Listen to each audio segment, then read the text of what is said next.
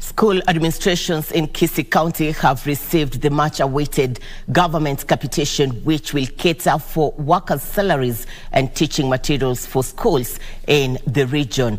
One of the beneficiaries is Riokindo High School, where the principal, Gerald Orina, while appreciating the gesture, however, decried the high cost of food and non-food items. He called on lawmakers to formulate legislation that will ensure the allocation of schools is sufficient to withstand economic shocks.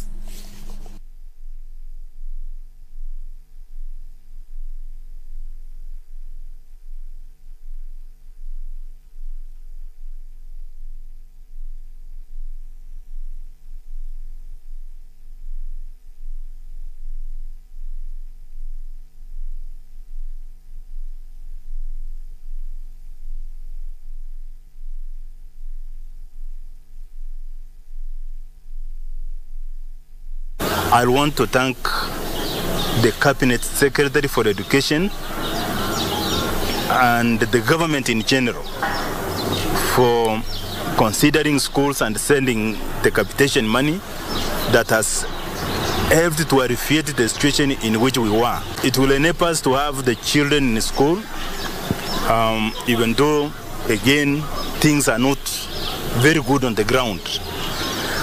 One, prices of commodities keep on increasing.